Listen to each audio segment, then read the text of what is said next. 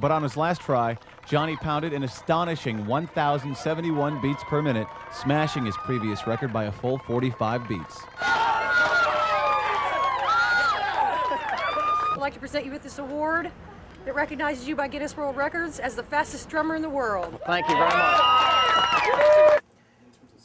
Yeah, and I honestly, Guinness recognized it. It was awesome because it was this machine that is now has to be the drumometer that is what calculates the score. So once that word got out and people went, wait a second, why is that little dude on VH1? I want to try this. Then it started happening. Everyone wanted to get involved, which is exactly what I wanted, and so did Boo. And we just continued doing clinics and different things to show it. And now, you know, over the years, there's been big events for it out in LA, and the World Finals out in LA at the NAMM show for a while. And we are continuing to just get this whole movement going. It's gone everywhere. I did a thing in Australia for it last year, and it's awesome. And the people are coming out of the woodwork that have amazing hands and feet. And also it has moved to the feet category.